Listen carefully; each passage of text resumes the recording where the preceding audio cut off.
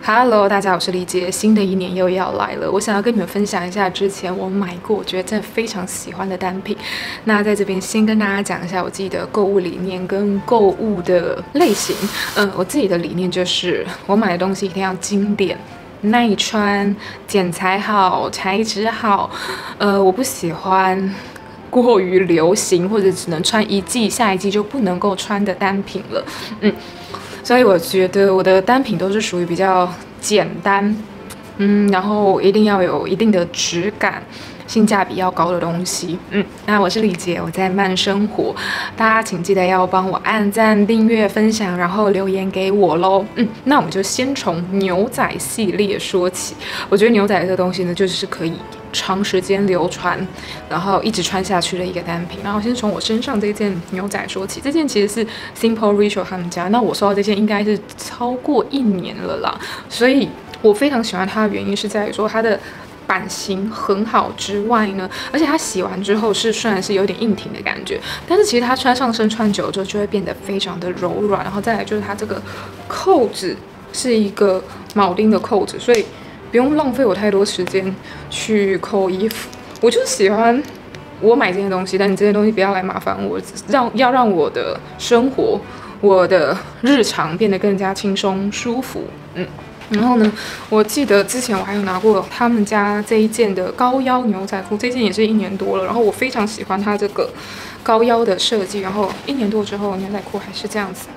非常好看，它质感依旧维持它在它该有的水准上面。然后我最近看到他们家这2件都还有，然后有在打折，所以我就想要跟大家推荐一下这样子。给你们看一下。好，那说真的，我今年才拿到的单品呢，我先跟大家分享一下我超级喜欢的一个牛仔裤，一样是 simpleretro 他们家的，他的家这一件叫做赤耳牛仔裤。就我看了一下它的介绍，是属于牛仔裤里面非常高规格的一件牛仔裤。为什么它高规格呢？因为它的边线啊，这里它的边线呢是采用很紧密的一个织法，所以呢，整件牛仔裤的工法都非常的细致。然后，如果我把裤管卷起来的话，就会看到这边有绿色的痕迹。那也因为它的工法很细致，然后它的缝边用料会比较多，让整件牛仔裤更不容易散开，更挺。我真的好喜欢这件牛仔裤。我先跟你们讲一下，这件牛仔裤有分两款，一款是厚的，一款是薄的，然后颜色会有点不同。那我选的就是薄款的，大家可以去选厚款的，因为现在你们那边是冬天嘛。然后这件薄款真的非常的舒服，它真的就是薄薄的，但是又有一定的挺度，然后穿上身之后就很修饰我的身材，好好看。然后这整件牛仔裤真的穿上去，你就会看得出来它那种做工的细致度，然后带到这件牛仔裤上身之后，就有一种这件牛仔裤好像跟一般牛仔裤好像不太一样，但是我又说不出哪里不一样。那不一样的地方就是它的细节够好。好，然后这件其实我拿的是 size 是 M 的，但我发现腰对我来讲会有点大，所以我目前都是系一个皮带，因为我很舍不得去改它的腰，因为我觉得这件牛仔裤实在太美了，我不舍得请人家帮我的牛仔裤这样去改腰，好像就会破坏它这个牛仔裤的，不知道，反正我自己觉得吧。好，那再来第2件呢，是这一件纯色款的，它其实穿上身是有一点微喇叭裤的感觉。然后这一件牛仔裤是我真的是为数很少，就是收到牛仔裤一收来就可以这么合身，因为毕竟我是一个梨形身材，我的腰比较，应该说我的屁股比较大，导致呢，如果我要买合适我屁股的裤子的话呢，我的腰就会特别的松，但这一件完全没有这个问题，我穿上身就是刚刚好。然后我拿的是25码的，然后这件呢，我觉得颜色非常之好看，就是很经典的一个牛仔蓝，非常好看。然后它的长度呢，就是刚刚好，我们比较符合亚洲女性的身形的9分裤的设计，穿上身就是有一种很随意啊、很休闲的感觉。然后它的弹力也非常之好。紧接着是一件也是牛仔裤，我真的今年好爱牛仔哦。这件牛仔呢，它其实就是一个萝卜裤，萝卜裤就是上宽下窄，然后它的刷色就是一个比较清爽的一个刷色。然后这一件其实它的版型跟前面我提到的赤耳牛仔裤的版型是基本上就是很类似的，都是上面比较宽，然后下面比较窄。我们就称它为萝卜裤。那它们两个最大的差异就是在于布料，这件布料是非常之有弹性，就是它的弹性真的非常好，然后就是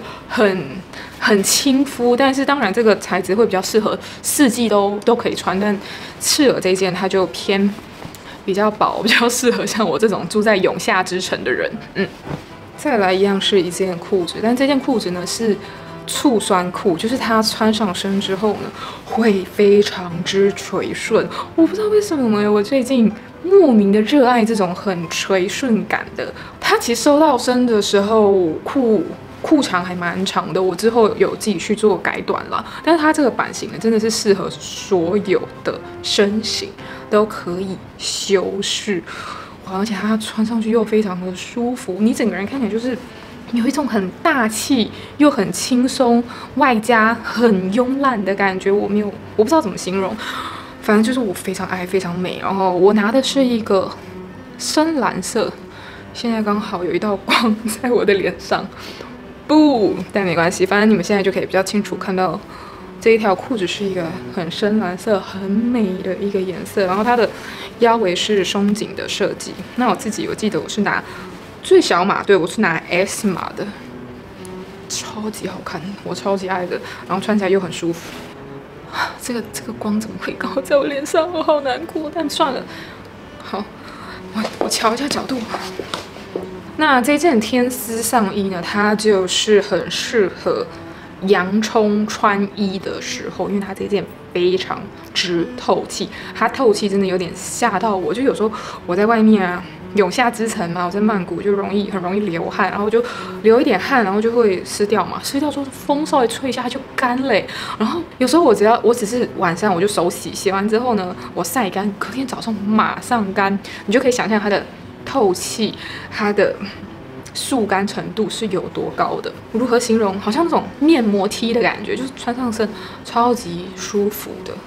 所以这件我也是相当的满意。然后它就是很薄透，内里是我自己是会再搭一件小小的抹胸这样子，然后穿它。我这人就是很重视材质跟版型，它版型再好，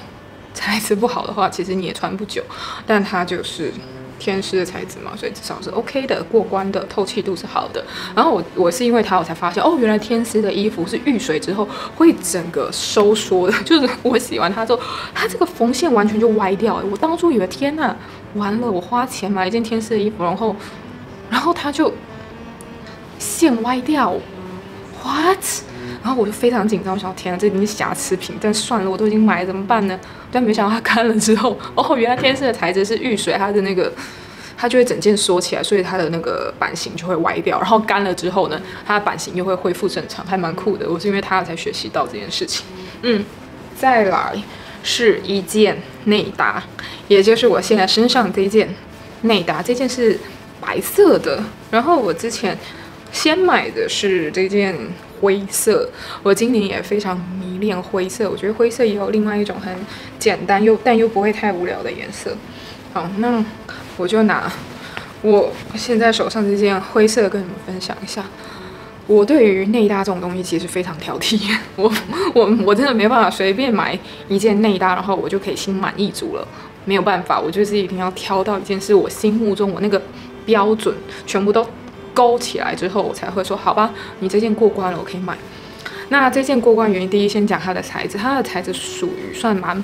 透气的材质，但是它又有一定的型在的，不是那种有些内搭它是很软趴的那种我就会还是就不太适合我啦，目前啊。然后但这一件呢，它是还是有一定的型在的，但是它又足够的透气。再来就是它的领口，看一下它的领口是非常的 U，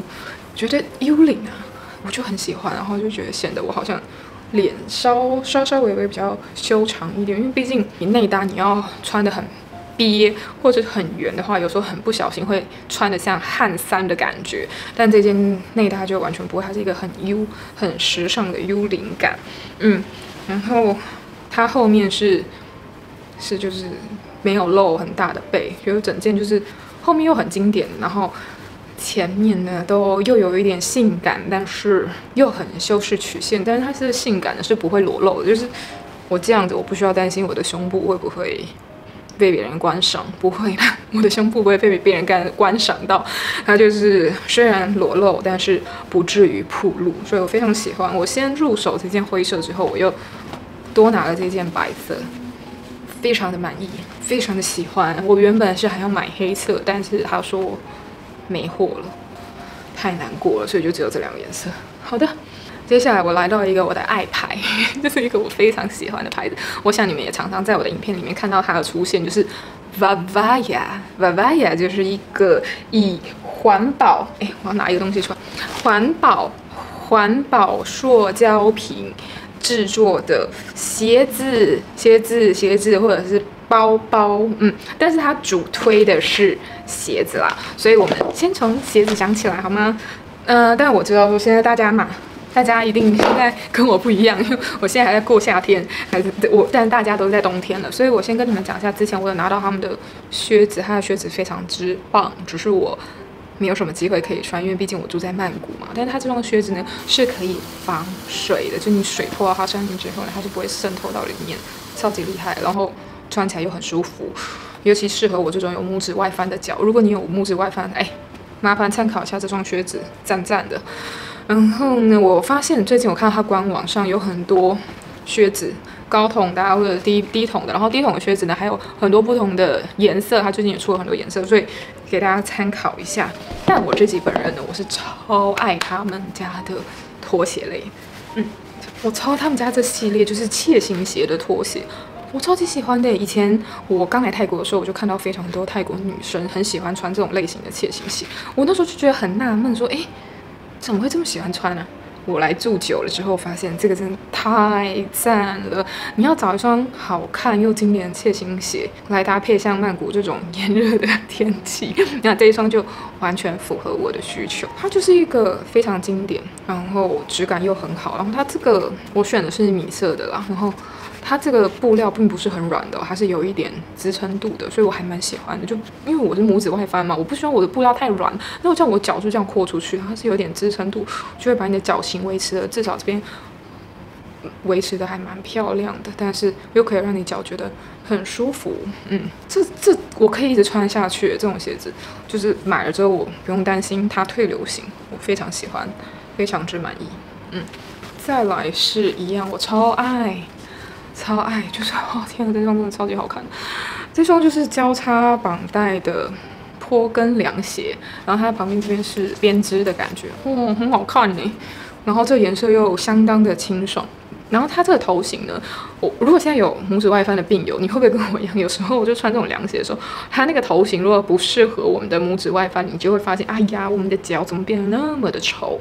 但这双完全没有这个问题，至少对于我的拇指外翻来讲，如果你拇指外翻不要非常非常的严重，就像我一样是中等严重的话，穿这一双来讲，脚型就不会特别的歪，因为我们拇指外翻的脚就会这样，我这样一样歪过去嘛。但这一双的话，并不会，就还好，就我们还是可以整个头型会非常的漂亮，所以我很喜欢这一双，然后穿起来又很舒服，没有什么缺点，好吗？然后还有一个是我也是非常惊讶的一双跟鞋，这双跟鞋呢，我第一眼看到就是它这个颜色，它这颜色，拜托你们应该跟我想的一样吧，就真的太好看了，这颜色很惊为天人耶，就是我知道我有点夸张了，但是我自己呢，因为我太常买一些注色系的东西，那你要让我买有颜色或有花样的话，你的前提就是你这个配色要够吸引我，然后够经典，够耐看，它完全就过关。然后它的颜色就是搭得很好看啊，对，然后它这个跟是只有一片的设计嘛，原本我以为会很不稳，没想到我穿上去之后很稳呢，对啊，然后它还有很多不同的配色啊，然后它上面这个是刺绣的，它有另外一双好像是上面是桃红色的，我觉得也很好看，但是对我来讲，我的衣柜里面搭配桃红色的时机会比较少，所以我就没有选那个颜色，但我觉得也是很好看。好，那再来另外一双呢，也是异曲同工之妙，但这双会更有个性，更 man 一点。那这一双呢，是被我的母亲还有我的男朋友大力夸奖的，他们两个都超级喜欢这一双，然后都一直在期待我可不可以，就是怎么讲，不穿的话，我妈就说她想穿，然后我男朋友就说，这双明明看起来就是我会买的鞋子啊，这样子。他们的意思是什么？我不懂，我也不想懂，因为我自己也很喜欢这双鞋。然后呢，这双它就是这边算是有点编织感的，然后用灰色跟黑色拼接而成的，非常的好看，就是有种很低调但是又很高级的感觉，然后穿起来就非常的舒服。那VIVAIA的鞋子呢？我自己是永恒的拿40号，然后我的脚长是25.5，就给大家参考一下。再来我们要提到也是VIVAIA家的包包，虽然它是以鞋子起家，但是我发现它的包包实在太优秀到我受不了。这一个包包呢，是我最近非常常背的一个包包。我之前你们应该已经有看过，我在其他影片有推荐过了，但是我真的太爱了，我现在必须要再跟你们讲一次。然后这个呢，它这边有一个小的磁吸扣嘛，我现在都会把它装酒精，但是现在有酒精呢，我把它拿到外面。好，但反正这个就是我放酒精的一个磁吸扣，然后它里面就是一个拉链。虽然我有点想给你们看里面，但是里面有点乱因为这是我前几天我最近就一直在背它，给你们稍微。这会不会让你们觉得我很乱啊？但反正就是这个包我超级爱的，因为它可以装很多东西啊。然后如果你觉得它脏了，你就直接把它丢到洗衣机里面洗。然后你们现在会不会跟我有一样的想法？就是你们想说丢到洗衣机里面去洗，会不会洗一次就烂掉，就不好看了呢？不会，因为我当初也是跟你一样。我之前呢不是有这个包包吗？这个包包我已经忘记我用了多久。我真的什么场合都在乱用它，去健身房我也用，有时候去楼下买个 7， 我也就是把它抓来就带去，然后去玩的时候啊，有时候我要放我的相机、我的器材，我就是也是带它去乱丢它。你看一下它被我这样蹂躏，它还是好好的活着。而且这个我已经拿洗衣机洗过好几次了，所以我真的觉得就是买他们家的包包耐用性真的太高了，我就非常开心。我就觉得，虽然他们家的包包，这一款在打折，原价的时候是我觉得会有一点小贵，但是现在它这一款在打折，我很推荐大家去买。但它其实也没有到那么贵，我记得它原价是97块美金吧，然后现在打折好像60几块美金。我这个包包，譬如说我可以用3年或用4年，然后你用3000块去除好了，我用3年，然后1年只有1000块，只有1000块，很常备好，一个划算度越高，那这个包就让我觉得非常划算。虽然它好像刚买它的时候会觉得有点贵，但实际算下来是很便宜的，好吗？好，然后呢，我要跟你们分享这个我还没跟你们分享过的这个，也是VIVAIA的，这个真的很好看。我那时候收到之后，我就一直很舍不得背它。我不知道你们有没有这种舍不得的问题，就是你新买到或新拿到一些东西的时候，你就很舍不得去使用它。这个包包就是我很舍不得。先跟你们分享一下它的那个设计，它这边就是有一个绑带，然后如果你东西很多的话，你可以把它这样绑起来，好吗？绑起来非常好看。然后它有2个花色，但我比较喜欢这个花色。另外一个花色我记得是点点，然后这个花色就很好看，然后就这样，很清爽。这样是不是非常好看？然后你有没有看到这个它的肩带的部分非常的粗？为什么呢？因为这个包包是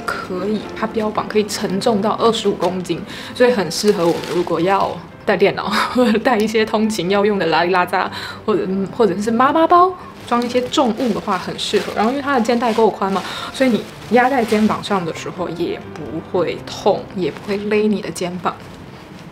非常喜欢它，真的很好看。很好看，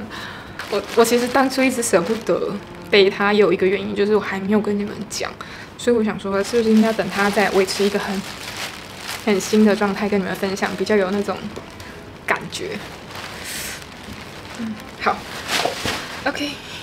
再来呢就是一顶帽子。这一顶帽子呢，我记得我刚带出去拍影片的时候，我记得就有网友问我说，他也很喜欢这顶帽子，这顶帽子在哪里买的？那我自己也非常喜欢这顶帽子，要不然我不会买到2顶。先讲一下它的材质，它的材质是亚麻的，亚麻的材质。然后我最喜欢它的地方在于说它这个可以凹折，就是它帽檐处可以凹折，因为我自己就是喜欢大一点的帽檐的人，但是呢，我又不希望它有时候会遮到我的视线，所以它这边帽檐有钢丝的话，我觉得非常的方便，而且呢，它可以直接丢到洗衣机里面去洗。有时候我出去玩之后呢，我就把它丢到洗衣机里面，把它洗干净，就这样。然后它这边呢，就是一个这边可以调节。然后我买了2个颜色，就来搭配使用。然后我妈是蓝色的。我自己也蛮喜欢蓝色的，我有点想要再多买一顶蓝色的。你看是不是？你们觉得怎么样？这白色是不是很好看？好了，我最近就是很喜欢它，我基本上出去旅行，你们看到我都在带它，因为它又够简单，搭配起来又好看，赞赞的。好，再来呢就是一双一样是 Echo， 我记得我去年末的时候是不是也跟大家介绍 Echo 的鞋子啊？因为 Echo 每次年末的时候都给我大打折，然后 Echo 的版型啊，还有它的设计我又非常的喜欢，所以每次在年末大打折的时候，我就想要买 Echo。好了，那这双 Echo 呢，是我一直朝思暮想、心心念念的款式，它是一个圆头，然后增高设计的一双小白鞋，它就是很白，我就是很喜欢这种很经典，不要给我太多有的没的东西在上面，就是经典就够了，简单就够了的东西。然后它这边是皮质，后面有一点灰色的麂皮，然后它前面是鞋舌的部分，我是买回家之后才发现，原来它是布的，就有点类似防水布，然后厚厚的材质这样。反正整双我就是很满意，虽然我有点惊讶说哦，原来这鞋舌不是皮的，但没关系，还是不影响我对它的爱啊，我很喜欢，尤其是它在年末的时候打折太多了，真的太开心了。我东西真的不买原价的，它要是不打折，它再美我也不买它，还好它打折，然后它又美，所以我才把它买回家的。最后就是我买到了2件我非常喜欢 Lacoste 的连衣裙。我第一件是买这一件，它是一个蓝色的，然后它打折哦。我必须要跟大家讲，我觉得泰国的 Lacoste 在打折的时候真的是很有诚意耶，它常常就会给你3折耶。我不知道台湾会不会打那么多折扣，但是3折对我来讲就是诚意很高啊，对不对？我就觉得必须要买它。然后这件它就是一个绑带式的设计，然后很好看。但不瞒您说啦，我其实是买了尺寸有点大，因为毕竟在打折的时候我没有什么尺寸嘛，所以我买到了40码。但是这绑一绑之后也没关系，也看不出来，好吗？我非常喜欢这件，我好喜欢。再来是另外一件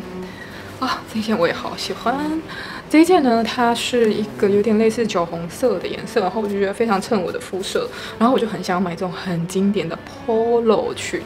啊，就是这样子。它是有点微微腰身的了。那我会这么喜欢 Lacoste 的原因，有一点就是他在年末的时候都给我打到3折哎，就是70% off， 也就是3折，所以真的非常划算。我这一件也是3折入手的。好啦，撇除这一点之外呢，就是我觉得它很耐穿。我之前有一件也是 Lacoste 的，算是无袖衬衫吧，不是无袖 polo 衫，然后我也是常常穿它，然后也穿了几年了吧，但是它也没有什么起毛球啊。然后我觉得材质都真的还蛮不错的，所以我就觉得对这个品牌还蛮放心的。我觉得它的质感很过关，很耐穿，版型又很经典，很适合我这种个性，或很适合我这种穿衣风格，就是很经典，然后偏有一点学院风的，所以非常的喜欢。好的，哇，今天真的是跟你们分享了好多东西哦。好，那我会把所有产品的详细资讯放在下方的资讯栏位里面，然后大家要记得去看，然后也请记得帮我按赞、订阅、分享，然后如果有任何问题也留言给我，我会回复你们的。好，那今天就先这样，拜拜，新年快乐！虽然我不知道我这个影片什么时候会剪完，但是现在刚好我在拍摄的时候刚好是年节快要到年末的时候了，所以新年快乐 ，everyone！